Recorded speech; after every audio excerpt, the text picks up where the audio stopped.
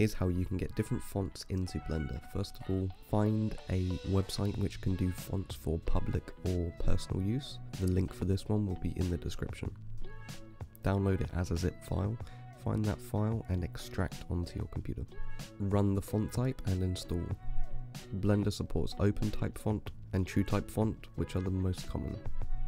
Once the font is installed, go back to Blender. Shift A, add a text element. Select the green A on the right, click on Font, and where it says Regular, click on the folder icon. Go to wherever you have saved this font. For me, I have a dedicated fonts folder.